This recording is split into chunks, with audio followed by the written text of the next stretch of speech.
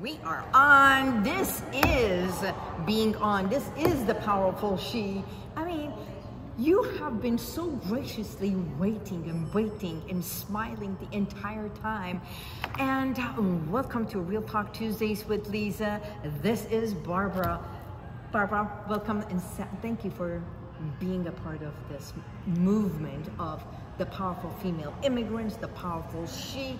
So, Barbara, from Germany. Yes, yes. Germany. See, Barbara I Heil knew who I'm Sonneck talking to. Yes. I read about you as well. Yeah, but we continue in English, I assume. Of course, right? of course. Yes. So tell us a little bit about who you are and why a part of this book as an author, as a speaker, and would love to get to know you. Yeah, I'm excited to share and thank you for having me on your show. Really appreciate it. It has been, I was raised from a family where we were following orders. And, you know, coming from Germany, family came out of the war. All of the men died, so mom and her mom, and, you know, they are a closer circle, they are survived. And I was raised on order, to follow rules, to be a good child, and I did. However, there has been an element in me, also looking back at my career and what I accomplished overall, that I was complying to all of what was rules and regulations to me. So I made it far. I made a good career. I climbed the corporate ladder, which actually what brought me here into the US. And where were you working? I was working for IBM. IBM. Prior to that, Dell Computer. Actually met Michael Dell, so that was an exciting part. I also, back in Germany, was in a model agency, actually in the operational part, and I was working for the #1. The big computers and everything. Oh my God, you got a real woman in here from the ancient times. I'm kidding. Yes, no, absolutely. However, I was always in areas where they were building something up or creating something new. And later on, when I met finally my Mr. Right, that is my second try in the marriage department, I said, okay, I have to take a break. Took that from my son, and going back, I was offered this really more corporate position, and it was not really down my alley. Okay. So soul searching again to a certain extent. So I started to flip and buy houses. That pretty much happened. Out of that, my company Design to Sell was born. So I developed this company and started it 15 years ago, and grew it, you know, to a six-figure business, seven-figure business actually, and so that was pretty exciting. However, after 7 years, there was an itch to also come up with something new. So I feel I have been on this holding pattern for quite a while to figure out what's the next and what is coming. So coming back to that rule breaker, every year I am starting my year with a goal. Okay. And the word for the year for me was rule breaker. Rule breaker, just like what I am doing with the powerful she. Courage, bravery, empowerment.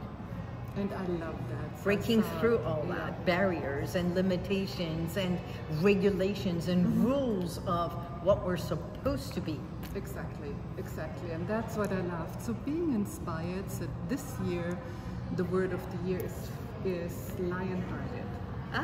It came from that element, fearless, I was playing around, but lion-hearted was that part. So rule breaker, lion-hearted. So I am the dream builder. And that is like a lion-hearted, fearless woman and trying to really drive changes in this world. Okay, so the rule breaker that creates. The rule breaker that creates. That means anything in our life we have to disassemble in order to recreate. And you're recreating it your way.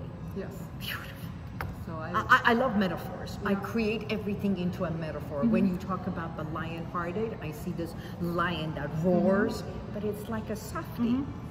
And that's what who you are. Yeah, I am, and I feel strongly the encouragement. My brain works very quick. So like a computer. It's like things are happening, and often my calmness is mistaken for maybe not being as engaged.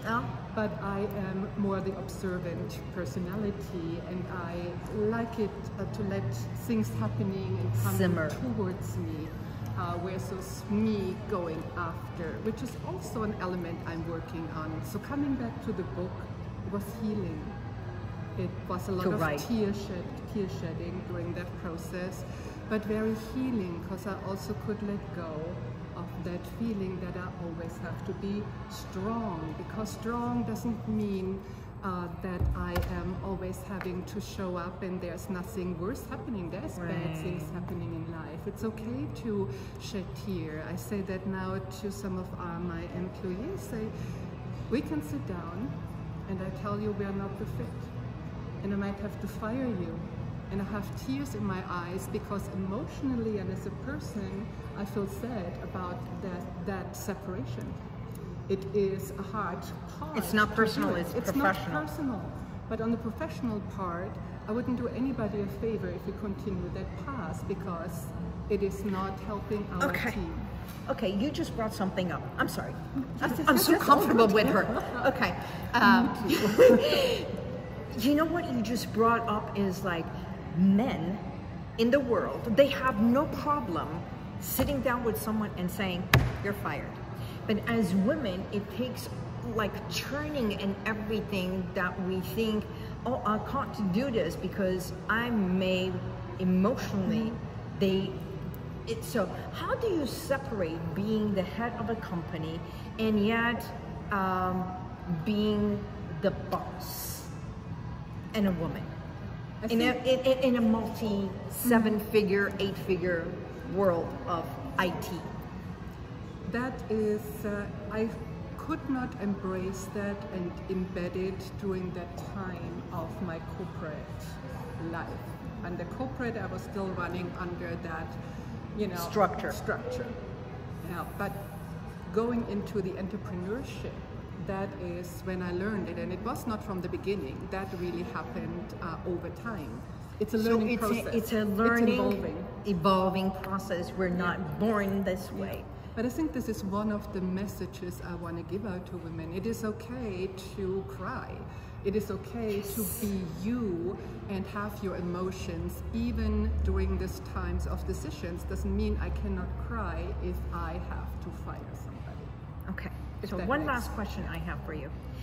Those who don't believe they can be in the 7 figures, and yet they have the passion, they have the dream, what would you say to them? It is believe in yourself. You are the master of your own story. You are the writer of your own book. And it comes down to mindset and changing with whom you are surrounding yourself. So one of the biggest elements for me, and that is actually thanks to Grant Cardone and some of the seminars and events I attended, you have to step out of your comfort zone. That's where the biggest growth will happen. And you have to surround yourself with people who are bigger and greater than you, and or thinking bigger and greater than you. And that's I like to say, surround yourself with people that you inspire, that you aspire, and they inspire you, and surround yourself that make an impact instead of influence you. Yes, and I love that.